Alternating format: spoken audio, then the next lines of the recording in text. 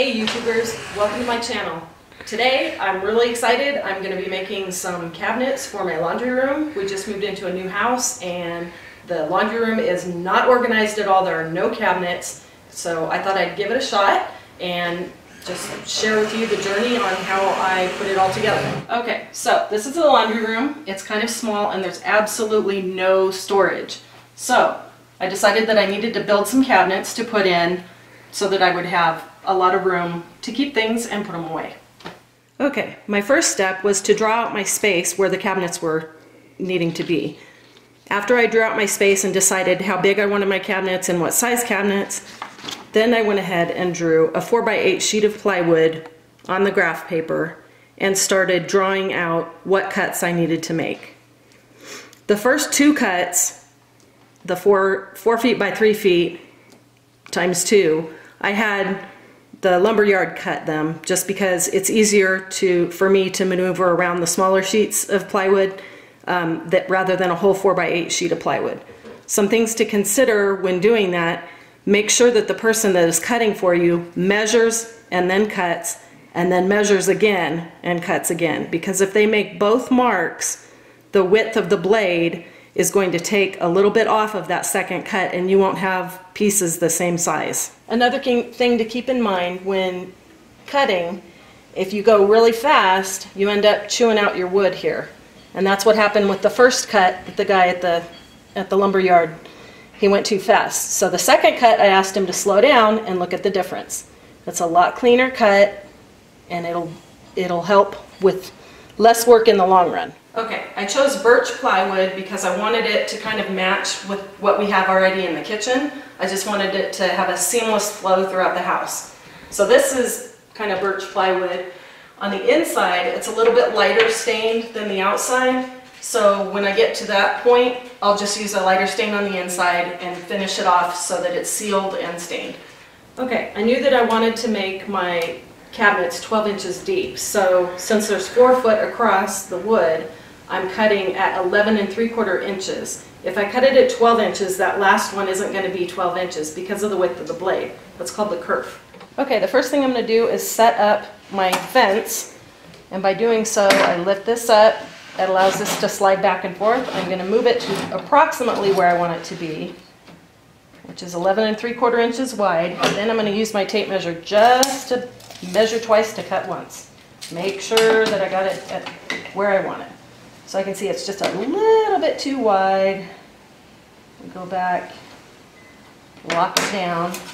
This will make sure that every cut is exactly 11 3/4 wide from the fence to this side of the blade. Right before I started cutting, I realized that my blade was kind of sitting this way. So before you start cutting, make sure that everything is set up exactly how you want it. It may even be a good idea to run a test run of a scrap piece of wood just to make sure you got everything where you dialed in where you want it. Once you do, start making your cuts. That's the fun part. Okay, safety first. Always, always, always goggles and ear protection.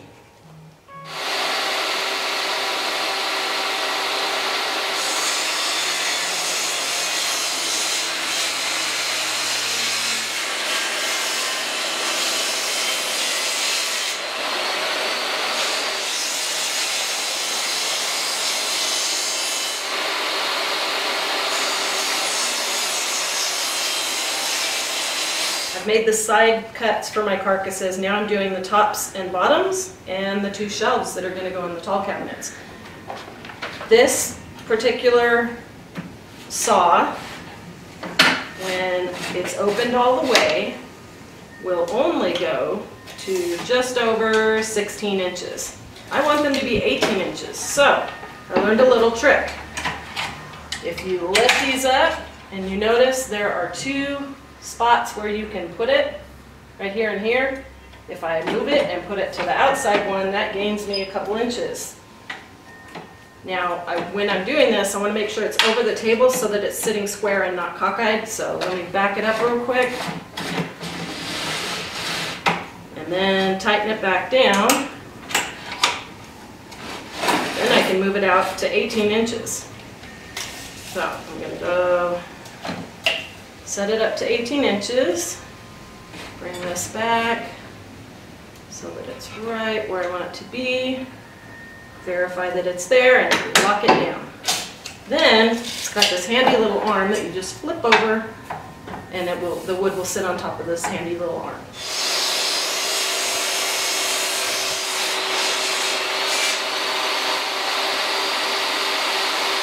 Okay, since I'm making 2 cabinet carcasses, I need to make sure I keep track of which parts are going to be drilled in what places and where they're going to belong. So I'm just going to put one together at a time. Right now I'm doing the right side cabinet, so I do know that the outside of the right cabinet is going to be up against the right side wall. So if I drill my pocket holes in the outside of that piece, you're not going to be able to see it. When I put the face on, you won't see it because it'll be up against the wall.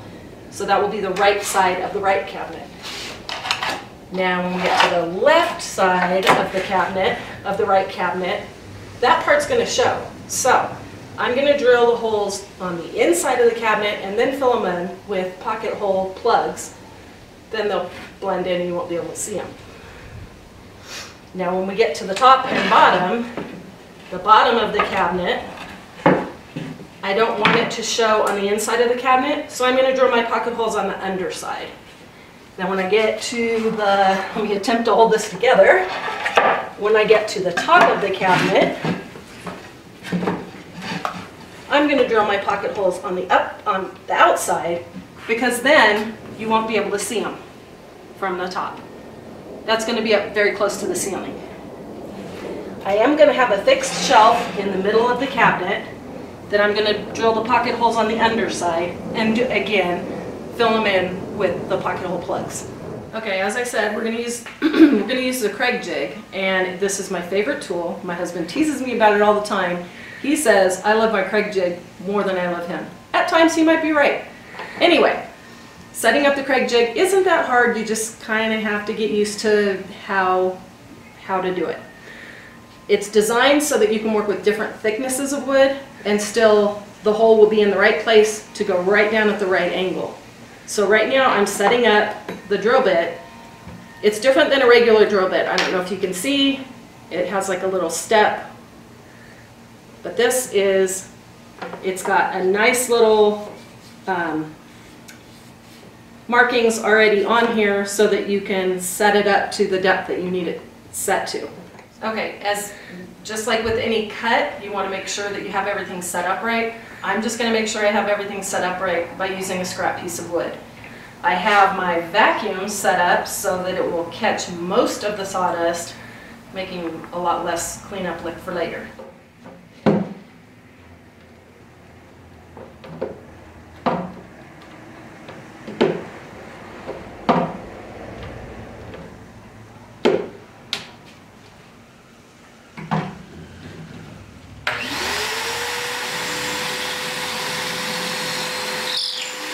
Okay, so this is the pocket hole that we just drilled.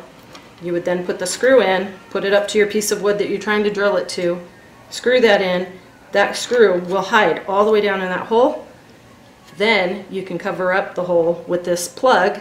Once you put the plug in place and it's all set, you won't see any seam at all.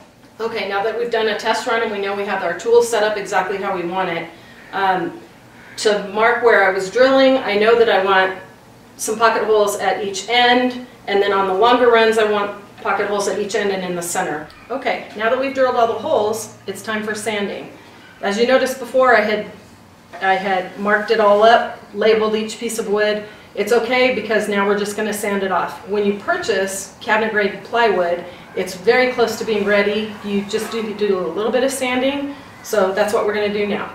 After I sand each piece as I go along, I'm going to relabel it on a piece of painter's tape, put that painter's tape back on that piece so I don't get my pieces confused and put something together wrong. Okay, next step is assembly. So all the supplies that we need are the wood that we've already cut, that's already labeled. As you remember, we labeled it, or I label it, just so that I have every piece. I know what goes to the front of the cabinet, what goes up, what's on the outside, inside. That leaves a lot less mistakes and headaches later. We have our drill motor with our pocket hole bit, are pocket hole screws. You can use any screw, but I like these specific Kreg pocket hole screws because they have a wider head and it really just grabs those pieces and pulls them together tight. And we have clamps to hold everything together while you're screwing it, and an extra pair of hands just in case. As with any assembly job, preparation is key. So I have my pieces laid out exactly how I want them. I have my clamps pretty close to the adjustment that I need. They're pre-adjusted. I have any other supplies I might need right within reach, easy to grab. So let's get this thing put together.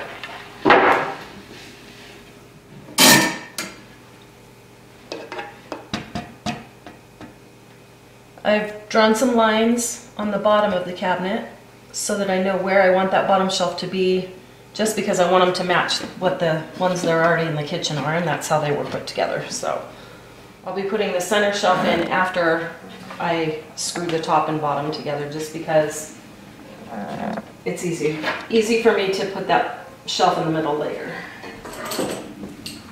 I gave that 3/4 inch at the bottom, but the top I want flush because I want it all the way up at the ceiling to give as much room inside the cabinet as I can.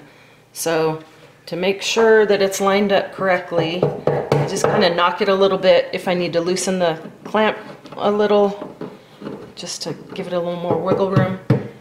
And I line that top, the side piece and the top piece right up against that clamp, and then tighten it back down. That way I know it's right where I want it to be. Now that I've got the top part screwed together, now I'm just going to make sure that that line that I drew, that I'm all lined up right where I need to be. I'm going to clamp that bottom just to give me some extra support so pieces of wood don't move around.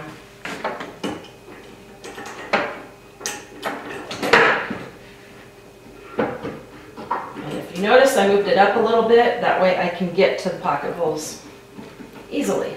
If you notice I'm just screwing and I didn't apply any glue, it's kind of a personal preference. I feel like I'm using enough pocket holes that I don't absolutely need to glue. The job of the cabinet is just going to be holding towels and miscellaneous items, so it's not, the weight of it is not going to be such that I need that added glue for strength. Okay, for this portion of the assembly, I've turned my cabinet upside down just so that I can reach that center shelf where the pocket holes are. I know that I wanted 16 inches between the top of my shelf and the top inside of the cabinet. So I took a scrap piece of wood, I have it in there, it's already 16 inches right where I want it, and I'm just resting the shelf on it. That way, I know that the shelf is not going to move around while I'm trying to screw it in.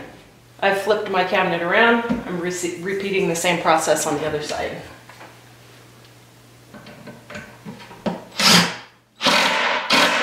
I like to do one at each end first, then do the center ones. That way it doesn't end up wonky.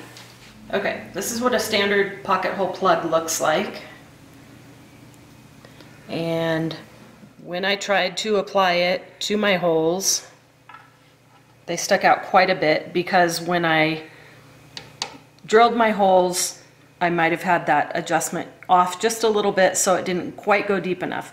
The screw is still in the wood, great, but if I leave it like this, there's a lot of sanding I'm going to have to do. So rather than do that, I just went out to the bandsaw and chopped it off a little bit, or a lot. So I chopped off a good ½ inch, and now it'll plug right into that hole just about perfect. Okay, because these pocket hole plugs are sticking out quite a bit, we went ahead and picked up a little dovetail saw to knock those down so that there would be a lot less sanding.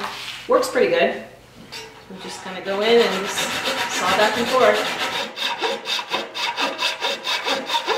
The next step is to sand down these plugs to make them flush with the wood. I'm going to get all geared up and get to it. As you can see, now they're much more flush with the wood. They blend in pretty nice. Okay, the next step is to attach the cleats to the inside of the cabinet. We're attaching it to the very top of the cabinet on the inside and just below the shelf on the inside. If you cut your cleats at the same time as you cut your bottom, top, and shelves, then they'll all be the same size. I forgot to do that at that time, so this one's just a little bit loose. So I'm going to go ahead and screw and glue this one. And again, we're using pocket hole screws because, you know, pocket hole screws. Okay, as you can see now we have the cleats in, and there's one right under here. I don't know if you can see it, but that's what we're going to use to attach to the walls. One thing I didn't mention earlier, if I'm just painting a cabinet, it doesn't matter so much, but as you can see right through here, you can see the layers of the plywood. So I don't want that to show, and that's where edge banding comes in. I'm going to cut a piece to go right across this center shelf, and you iron it on with a regular iron. I don't need it at the top or the bottom or on the sides because the faceplate's going to cover that, but it's not going to cover on the shelf. So I need to make sure that I do something just to make it look pretty, since this particular cabinet I'm staining. Okay, to apply edge banding, first you want to make sure that you have a squared edge. When I get to the end of a piece of wood, I usually just rip it. So I just cut it. It cuts with scissors really easy. You start at one end, and it is a little wider than the shelf, but we're going to go back and sand that off when it's on and applied. I just start with a regular iron, and I just have it on the hottest setting, and I'm just going to put it on there and move along slowly just to kind of tack it down. Do not use your best iron. You don't want to get in trouble with the spouse. So this first pass, I'm just tacking it down so that then I can go back and trim it.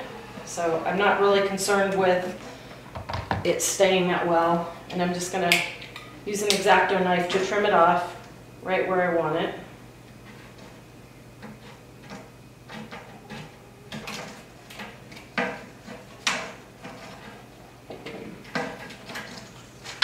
And then I'm going to go back and do it again, and as I go along, I'm going to push the wood behind me with a nice piece of Purple Heart, my favorite wood. I'm just going to go along after the iron passes by just to push it down and hold it tight.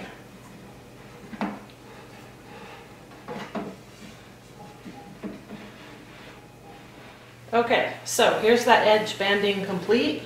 Looks a lot better than this. Came out really nice, and now it'll stain just like the rest of the wood, and it'll blend right in. Nobody will ever know that it's there. Okay, now it's time to build the cabinet faces. I'm using butt joints because I wanted to match the same as the kitchen cabinets, and those are made with butt joints. So we've cut our pieces to size, and I'm just attaching with pocket hole screws. Now that we have the faces together, the last step is to attach the face to the cabinet. So we're just going to do that using the pocket holes that we had already drilled when we built the cabinet.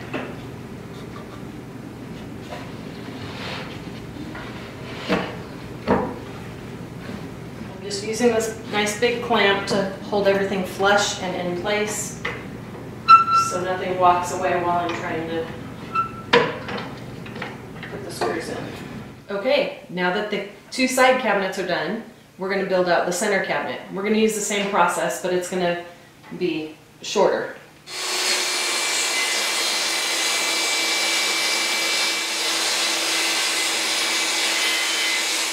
Okay, handy tip, when the table starts to get so that the wood doesn't want to slide easily on it, I take some wax paper and just kind of polish the table. It helps the wood just start sliding a lot easier. And it lasts for a pretty long time. I haven't done this in a while, so without due for it.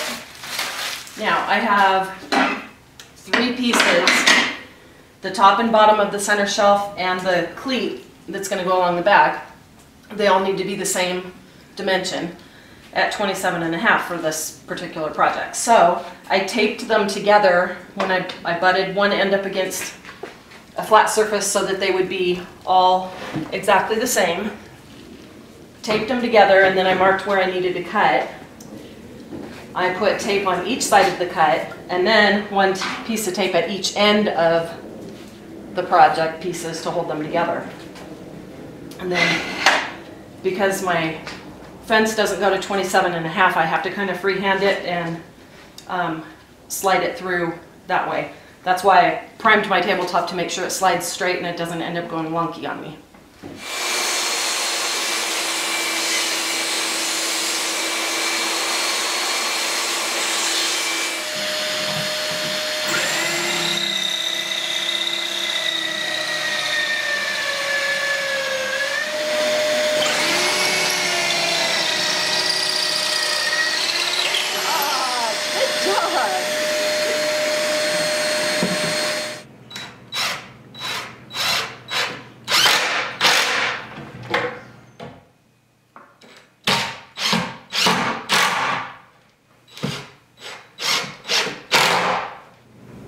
Thanks for following along on my journey to build cabinets for my laundry room. As you can see, they aren't quite finished yet. We still need to stain them, attach the backs, build doors, add a faceplate to the center cabinet, and hang them. All that's going to be covered on the second video, so stay tuned for that. If you enjoyed watching and following along, please give me a thumbs up and hit that subscribe button. We'll see you next time on the Tailor Made Workshop.